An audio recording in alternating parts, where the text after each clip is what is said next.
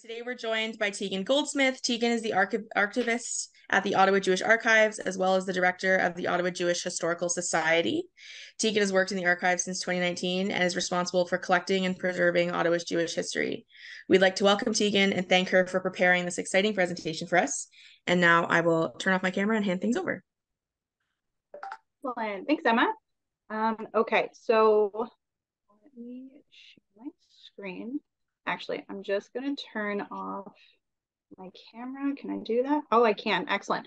I apologize. I have a spotty Wi-Fi today, so I'm just going to keep it off for the time being. Besides, all the fun is on the slides. Okay. Okay. Can somebody just give confirmation they're able to see the slides okay? I can see it. Perfect. Excellent. Okay, so good evening, everyone. As Emma said, my name is Tegan Goldsmith. I am the archivist at the Ottawa Jewish Archives. I'm also the executive director at the Ottawa Jewish Historical Society. Today, I will be telling you a little bit about the history of Ottawa's Jewish cemeteries, and in particular, of course, the Osgoode Cemetery, since this is the Osgoode Museum. Ottawa's Jewish cemetery history is about 130 years old, and I think it's one of those subjects that people don't think about very often, and something people really don't like to talk about. Let's be honest, cemeteries are not the happiest memories for a lot of people. Sometimes it's the saddest days of our lives, and I'm somebody that really, really loves cemeteries. I think they're incredibly interesting, so I hope that I can at least pique your interest tonight and maybe change your mind a little. So before we get started, I just wanted to acknowledge that the land the Ottawa Jewish Archives is built on, like the Osgoode Museum, and the land that I'm currently speaking to you from is the traditional unceded territory of the Algonquin and Anishinaabe people. We know that by acknowledging the land, it will not remove or atone for the atrocities that have taken place throughout our history, yet it is our intention to honor the first peoples of this land as we move with humility in the direction of reconciliation, healing, and justice. Okay, so before we jump into the history of Ottawa's Jewish cemeteries, I wanted to give a quick overview of the archives for anybody who may not be familiar with us. So the Ottawa Jewish Archives is located in the Soloway Jewish Community Center in Ottawa. We are just off of Carling Avenue, and we are a part of the Greater Jewish Community Campus, which houses schools, a daycare, a retirement home, and the Jewish Community Center where the archives is located. We were established in 1969, and our mandate is to, quote, strive to maintain the collective memory of the Jewish community of Ottawa through its objectives to acquire, preserve, and make accessible its holdings, which document the history, growth, and development of the Jewish community within Ottawa and the National Capital Region. This is basically just a really winded way of saying that we collect items that pertain to Jewish Ottawa specifically. Our collection tells the story of community life in Ottawa starting in the 1890s all the way up until the present day. So we were established in '69 by our founder and very first archivist, Mrs. Shirley Berman. Shirley was originally from the Toronto area, much like myself, and she moved up here with her husband, Shire, in the 1960s. Shirley quickly realized that not enough of Ottawa's Jewish history was being preserved, and she decided to do something about it. She and the Ottawa Jewish Historical Society began collecting documents, photographs, artifacts, pretty much anything that they could get their hands on to really ensure that Jewish history was being preserved in the capital. The archive's first home was in the Chapel Street JCC, where we remained for almost 30 years. If you look on the screen there, you'll see a picture of the grand opening of the community center in '51. During this time, we actually amalgamated with the Ottawa Jewish Historical Society, really working as one organization intent on preserving history. In 2001, the Jewish Federation of Ottawa took ownership of the archives, and we have been with them ever since. Although the archives and the Historical Society are now separate organizations, they work very closely together, especially with me working in both organizations. We work especially close together. And it is a really, really wonderful working relationship. We receive a great deal of support from the Ottawa Jewish Historical Society, and it's a wonderful working relationship. So in the late 1990s, the community really began to outgrow this first JCC on Chapel Street, and it was decided that a new one would be built just off of Broadview Avenue, which is where we are today. When the JCC opened in 1998, it came with a special purpose-built room specifically for the archives, and we were given an office, a research and processing room, and of course, the big vault where all of our history is stored.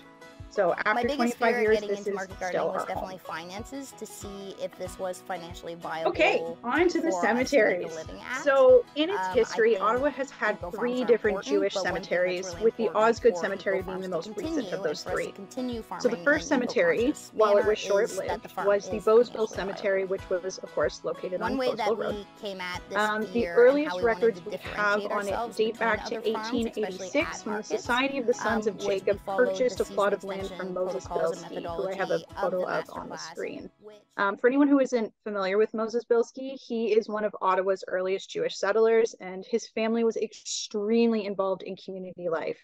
Not a lot is really known about this property since very few records still exist, but from what we do know, from 1886 1886 to 1893, this plot of land was the only Jewish cemetery in the city. So prior to 1886, burials actually had to happen up in Montreal, where the nearest Jewish cemetery was.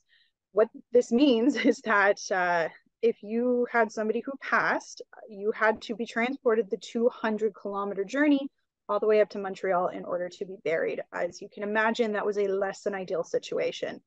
Keep in mind as well that in the 1890s, 1880s, 1890s, Ottawa's Jewish community was quite small. This probably didn't happen very often, but still not the greatest situation.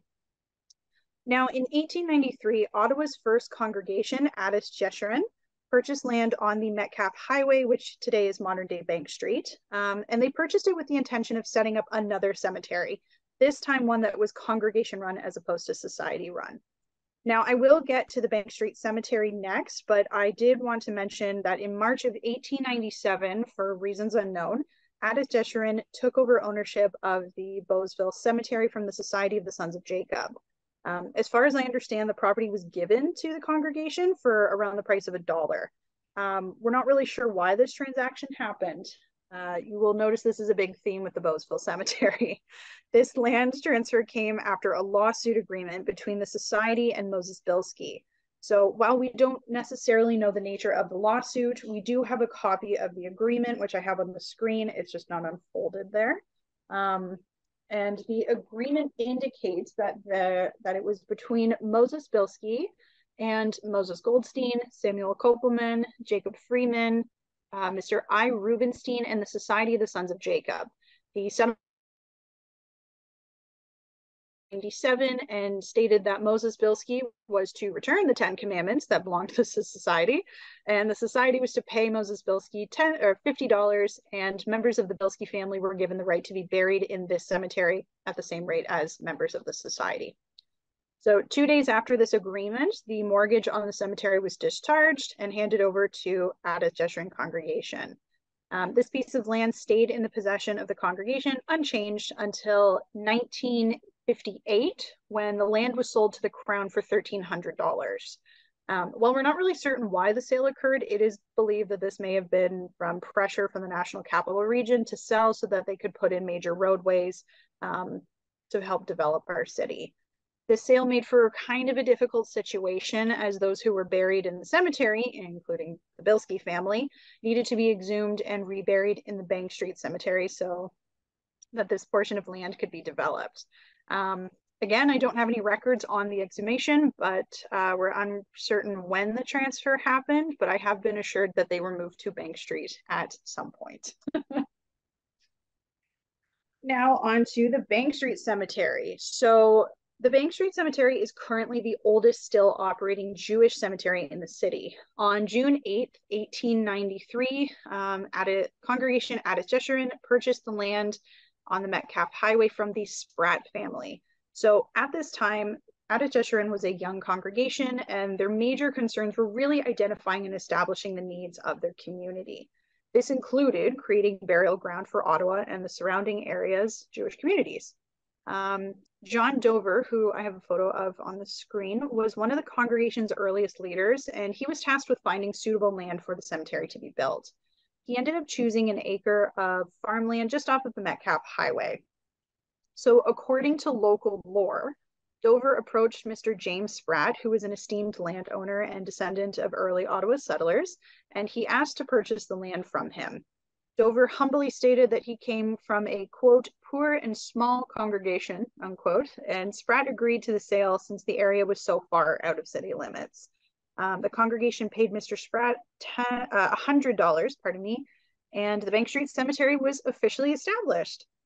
So one of the first people to be buried in the Bank Street Cemetery, really proving the need for a Jewish cemetery, was a young Jewish laborer who had been working downtown. It was either in the lumber mills or on a work site. There are conflicting sources on that. But the gist of it was that he was killed on the job, and in a very rare act of kindness, his boss actually paid for him to be buried on the same day, which was really wonderful, keeping with the tradition of quick turnaround times for burials within the Jewish religion. However, he didn't understand all of the requirements and ended up burying him in a Catholic cemetery, which really wasn't okay. So upon hearing this, the community had his body disinterred and reburied in the Bank Street Cemetery.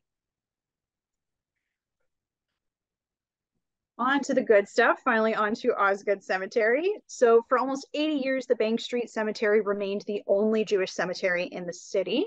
By the 1970s, this was becoming a bit of a problem. So Ottawa's population absolutely exploded in the early 1900s, and by the 1940s, the Jewish population had grown to be in the thousands. When the Bank Street Cemetery was established in 1893, Ottawa only had one congregation. As the community continued to grow, more congregations were established and additional land was purchased in the surrounding areas for burials. Now, I'm just going to go back. If you look at the map here, you'll see the sectioning out 1 to 11. Each section in the Bank Street Cemetery was allotted to a specific congregation. So that was how it was divvied up there. So like I said, as this community continued to grow, sections were added for each congregation. Additional land was purchased in the surrounding areas. In 1907, Agudath Achim congregation purchased land, followed by Mahaziki Adas in 1907, B'nai Jacob in 1928, and Agudath Israel in 1941.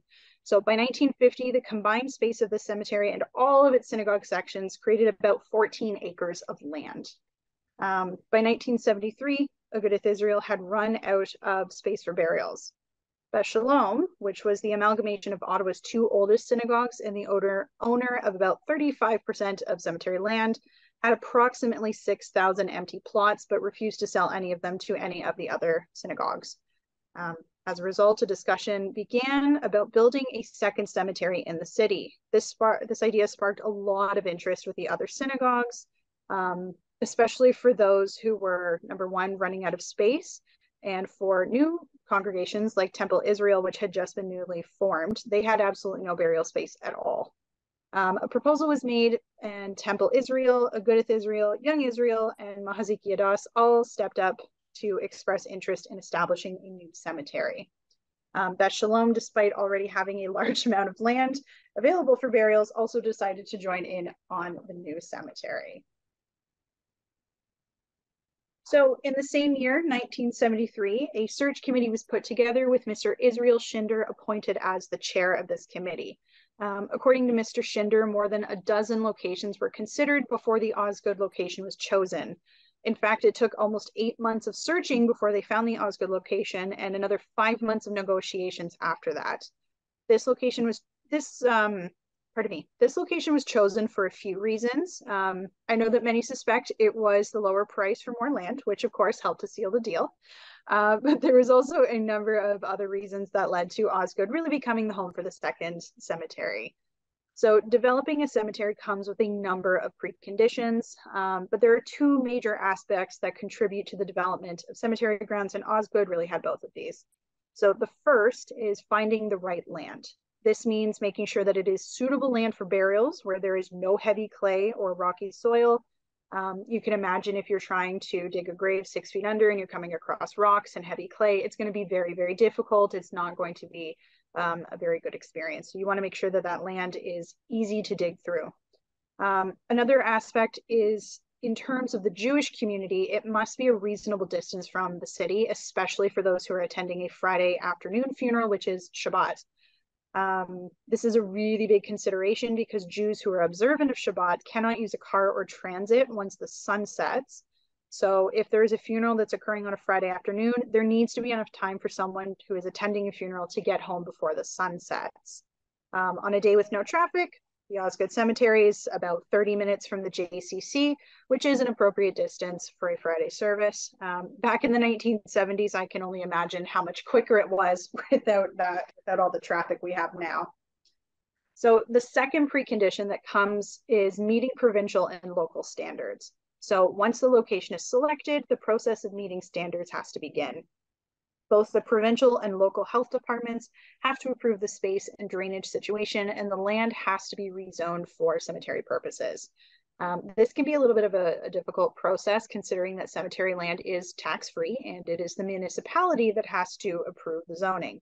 Some municipalities can be a little less than accommodating considering this is tax-free land that brings in no income for the region.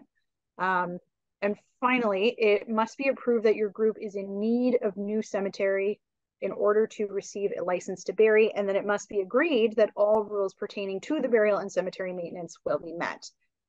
Thankfully, all of those requirements were met and rezoning was approved by the Osgoode Township without any trouble, making Osgoode really the perfect spot for the new cemetery. Once it was decided that Osgoode would be the location, a draft of the budget was pulled together with the land costing about $60,000 and development another $100,000. Development began and the sections for each synagogue were created in a very similar fashion to what was done at Bank Street. As you saw with the Bank Street one, that one was all linear, side by side by side. This one is more circular, so it's a little bit more like pie slices, if you will. Each synagogue, or each section, pardon me, would reserve its own halakhic rights, which are Jewish laws for burials, which is determined by the individual synagogue that section belongs to. So from 1973 to 1976, the search committee worked on finding the right land. They dealt with meeting regulations and standards, and they visited other Jewish cemeteries in Ontario and Quebec for inspiration. I'll just go back a slide. These photos here are just an example of a 1975 trip they took to Montreal, looking at what a Jewish cemetery looked like there and just kind of coming up with plans and really scoping out things that they could do. Back. So after 3 years of work, the cemetery was finally ready to be opened, and the cemetery opened its gates to the public on October 31st, 1976 at 6549 Herbert's Corners Road, which is where, of course, it still is today. This was a really big day for the community. Many showed up for the grand ceremony, and Saul Schinder, who was then president of the VOD, which today is known as the Jewish Federation of Ottawa, officially opened up the cemetery. So the cemetery didn't just show off the new acreage and all the future burial plots. There was also a traditional burying of Sefer Torahs, prayer books, and other religious articles. You can see the large holes that have been dug on in the photos on the screen. This was in preparation for this ceremony. So for those who may not know, religious texts like Torahs, prayer books, and anything else that has the name of God written in it cannot be thrown away. Instead, they are buried. That is what this ceremony involved. So today, the Osgoode Cemetery is home to one of the community's genitza, which is a small structure used for storage of such items before they are buried. Once a year, the cemetery will do a ceremonial burying of all of these texts. This is actually a service that the library and I utilize occasionally when people donate religious items to us. There are some things that we just can't take. Of course, we cannot throw them out. So these items are sent to the genitza in anticipation of the burial every year. So this event in '76 was attended by rabbis, religious leaders, community members, members of large organizations like the VOD, and many, many more. These new grounds gave space for congregations who didn't have space for burials and allowed for future congregations to join as well.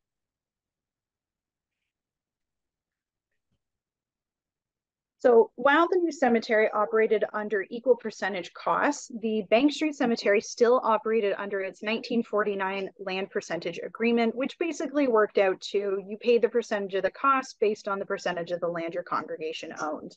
So in 1976, Beth Shalom, now the amalgamation of not just the first two congregations in the city, but also B'nai Jacob, was now paying 75% of the cost of maintenance at the Bank Street Cemetery, in addition to the 20% they agreed to pay at the new Osgoode Cemetery.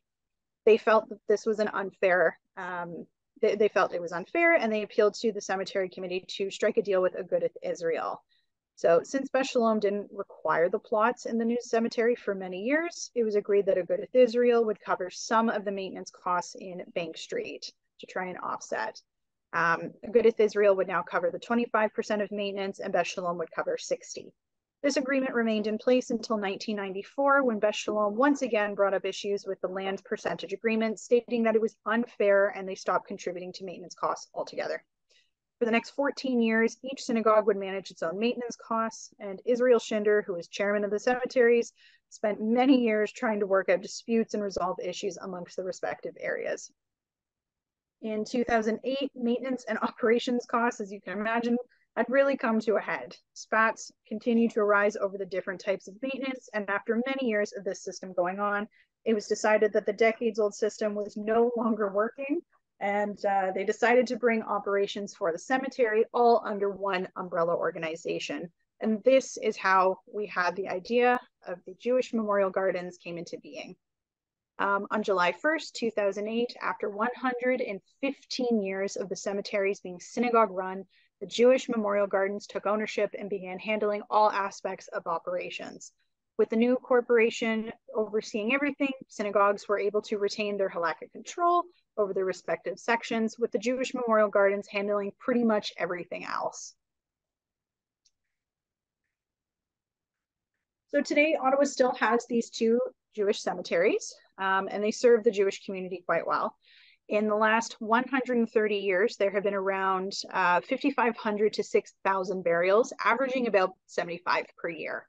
The Jewish Memorial Gardens consists of one staff member, who is Executive Director Tammy Toronto, who is wonderful, and an extremely dedicated volunteer board. When someone in the community passes, it is a community effort.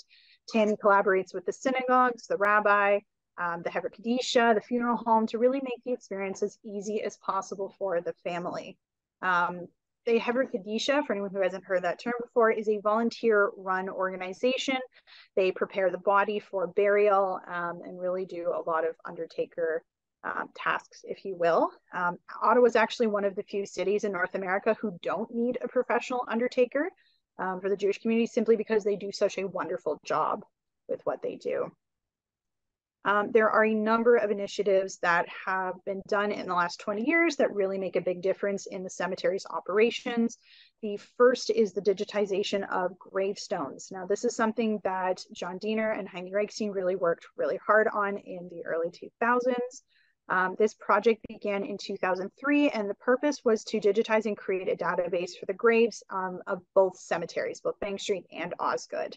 So the intention was to create a resource that people who were performing family research would help to really provide them with a concise list of all of the graves.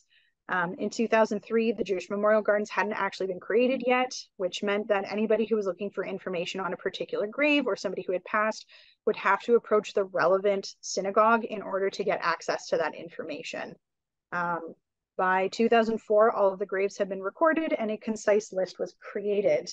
This list is now available online through the Jewish Memorial Gardens website, and it is a really, really invaluable resource for researchers, and especially for me at the archives. I know I access it almost on a daily basis. I know my assistants all access it on a daily basis. It is a really, really wonderful feature, and it's so nice to have, and it's wonderful for people who are trying to do family research. It makes everything so much easier. So the site features the location of where the grave is. It shows a map for directing visitors to it, and it's got for the most part, pretty much all of them, have a photo of the monument as well as the death date. The website also notes whether the grave is for an Allied Forces veteran, whether they're a Holocaust survivor or an IDF veteran as well. Every year, the Jewish Memorial Gardens honors the memories of survivors and veterans by making the appropriate the appropriate graves with Canadian flags for Remembrance Day, which you can see in the photo here, and with Israeli flags for Yom HaShoah and Yom HaZikaron. So this photo was actually taken this year by John Diener. They had a wonderful day where some of the kids from the Jewish, I think it was one of the Jewish day schools, came to the cemetery. Each kid was broken into a group. They gave out some flags. They were given a list and they had to go all over the cemetery and mark all of the veterans and honor them that way. So really, really wonderful that they do this. So every fall, the online database is updated with all the new graves from the last year. So for the most part, it is as up to date as it could be. In addition to the graves database, in 2004, the Ottawa Jewish Historical Society began recording eulogies at funerals and donating these copies to the Ottawa Jewish Archives. And then a copy is also sent to the family of the deceased. So the first eulogy that was ever recorded was on July 27th, 2004, and it was the funeral of Mr. High Soloway, which is a really incredible one to be the first because the JCC that we are located in is the Soloway JCC. He's a very important man in the community. To date, the archives has close to 500 of these eulogies, either in CD or in digital format. The recordings are always available to the public and they can be accessed by contacting me at the archives. Another wonderful service the Memorial Gardens does is it gives gravestones to those who have unmarked graves. So 5 or 6 years ago, the Gardens started to notice that a number of unmarked graves in the cemetery. They decided to do something about it. A policy was then initiated that anyone who passed away, a monument deposit had to be collected from the family. And if a headstone wasn't installed after 2 years of the passing, the Memorial Gardens would use that deposit to place a small engraved stone at the grave. So the goal is that every single grave and person is marked and memorialized. Now, there are a million other things I could go on and on about. There were the renovations, there was the revitalization, there's all kinds of wonderful things, but I do believe that is my time. So I will just end it off by saying thank you so much. I hope you all really enjoyed listening. I hope you learned something new about the Jewish community, and I'm really happy to take any questions at this time. I'll stop sharing and you can see me. All right. Thank you for that. That was so awesome. Super informative. I've had the opportunity to listen to some of those eulogies, which are really interesting always. And I have used that database before, so it is very handy. I believe the chat should be open. If anybody has any questions, they can ask them here. Yes, and I know there are a couple people who work with the cemetery on the call as well. If you have anything to add, feel free. There are always gaps in my knowledge.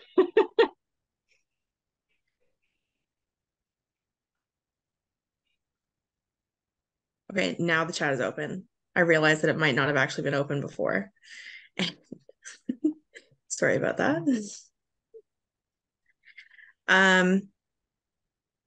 I know I had sort of like a general archives question, if you could answer that. So you mentioned that sometimes there's materials that you can't take. So you mentioned the religious texts and how you take them, but you can actually keep them in the archives. So what are some examples of items that you can keep, some examples of items that you don't take into the archives? Like what are the sort of restrictions? Good question.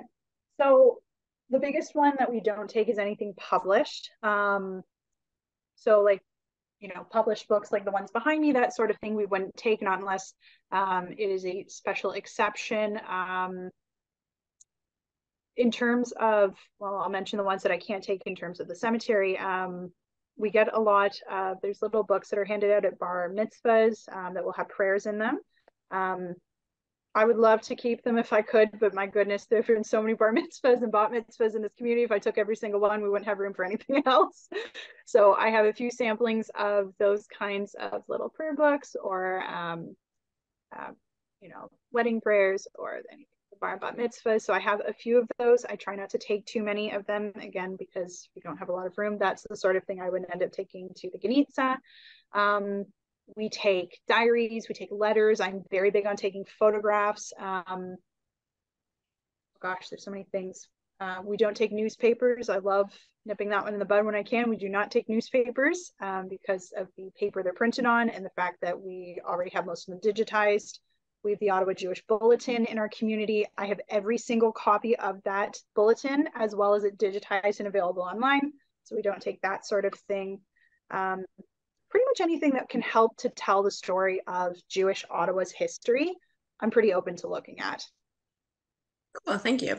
So there's two questions in the chat. The first one is, were there any people who had to be moved from the Beausville Cemetery? And then also apparently Beausville was misspelled on the slide. Thank you for catching that. Whoever did that, I appreciate it.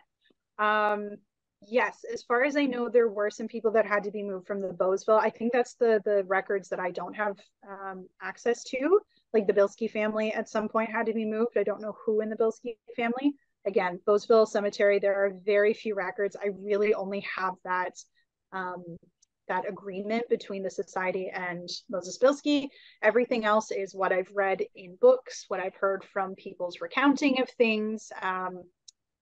It's a little sketchy. I don't have a lot to run off of. So as far as I know, they were moved to the Bank Street Cemetery. Cool. And then another one is, are there restrictions about what kinds of headstones or designs that can be installed in these cemeteries? Ooh, that's a great question. I don't think I can answer that one. That would be one to pass off to the cemetery, if we can. John Diener, are you on the call? I'm here. Can you hear me? I can. Can you answer that question? You probably can better than I can. Okay. Well, our bylaws determine, size restrictions, how large they can be. And generally we have different materials that are used, different types of stone for the cemetery. Some are marble, some are more of a matte finish. As far as design, some people put on something that's, there's some musicians buried in the cemetery, so there may be a picture of a piano on a gravestone. There are some symbols that are particular to the Jewish religion. If you're from a family that's descended from Kohanim, which are the priests, those symbols, there's a symbol for them on the gravestone, and similar other groups. Generally, anything that's tasteful can be put on, the gravestone. Our executive director, who you mentioned before, gets to see the designs before they're approved. And if there's anything there that could be controversial, it's brought to the board for discussion. But for the most part, it's anything goes as long as it's tasteful. And of course, there are traditional things that go on a gravestone, such as, especially in the more Orthodox sections, generally it lists the name in Hebrew and in English. And for genealogical purposes, there's something very nice about Jewish gravestones, is that for the most part, they list not only the person's name, but the name of the father of that person. So if you're doing genealogy, it's easy to trace back another generation. Hugely helpful. I will say too, one of my favorite gravestones in the Bank Street Cemetery is carved like a tree. It's really, really beautiful. You can see kind of the wood grain on it. That's a really nice one too. Yeah. In the older sections, there's some really unique and interesting ones. The more modern ones tend to be pretty uniform. There are a few different types, but for the most part, they're quite the same as what you'd see in any cemetery. Fine. Thank you. There's another one. It's, do the two cemeteries have enough room to sustain burials for the foreseeable future? Has there been a need to establish a new one? Again, that's probably a John question. I don't think there's any need to establish anymore. There's definitely a lot of space at Osgoode, and there's definitely some space at Bank Street yet. Hey, John? Lots of space. In fact, Osgoode, I think we're only using about 25% of the land that's owned out there. Bank Street, Tegan touched on this during her presentation. In 2015 and 2016, we did a major revitalization of the cemetery with money that was donated from the community. And part of that was sort of reclaiming land that was swamp-like and overgrown with trees, and there's room for several thousand more burials now. So, considering the fact that we're burying 75 to 80 people a year, we have enough room for quite a long time. Thank you. Are there any gravestones that remain in the Bank Street Cemetery from those who were moved from the Beausville Cemetery? Oh, these are all going to be John questions. John, do you happen to know? Yeah, I think there are some there. Yeah. We also have some people that got moved from Beausville whose graves were not marked. We know they were moved, but we're not sure exactly where they are.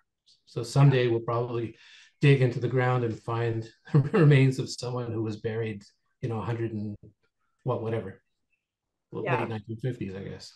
Yeah, the old section, which on the map that I had there would be section 1, has all the oldest graves there. It's really, really cool to walk through that section because, again, the graves are so different.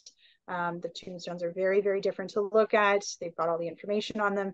One of the funniest parts for me is if you look at an overhead of that section in section 2, you'll notice that one of the sections ends up starting to slope upwards. Not really sure what happened there. If anybody wants to, I do encourage you to do an overhead view on Google Maps. It looks pretty funny to see the sloping up.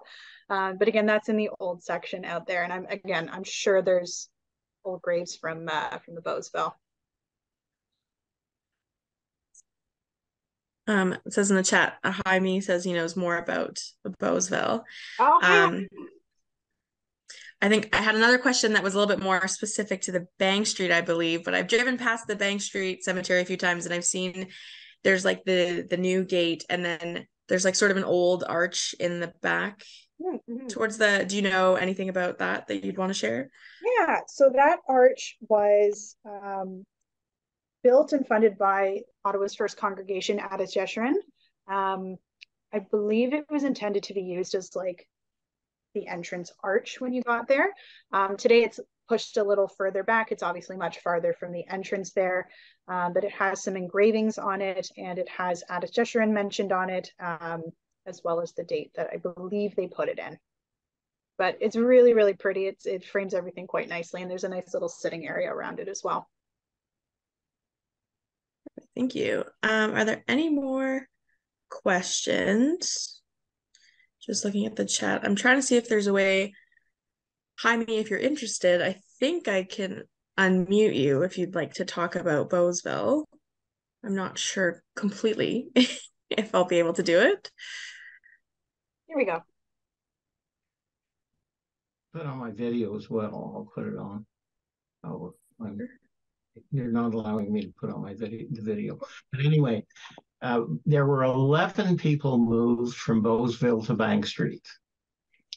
I checked with the Chevra Kadisha records, and I know all the names that were removed from Bowesville and try to be buried at Bank Street, but we only know where 5 or 6 of them are.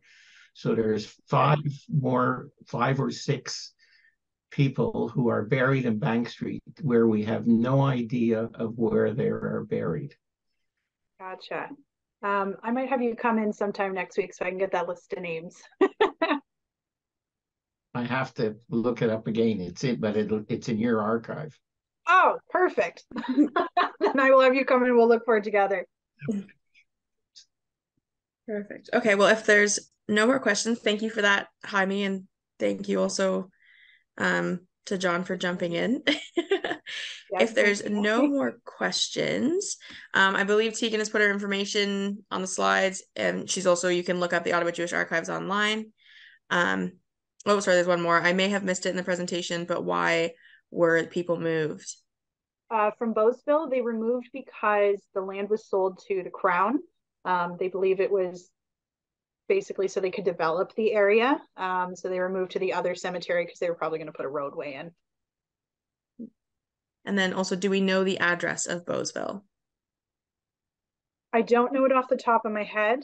I'm sure I have it in the archive somewhere. So if anyone's interested, feel free to send me an email, give me a call. I can figure that out for you. Perfect. Well, actually, the Bowesville Cemetery was somewhere around where the Billingsbridge Shopping Center and the RA Center are today, somewhere in that.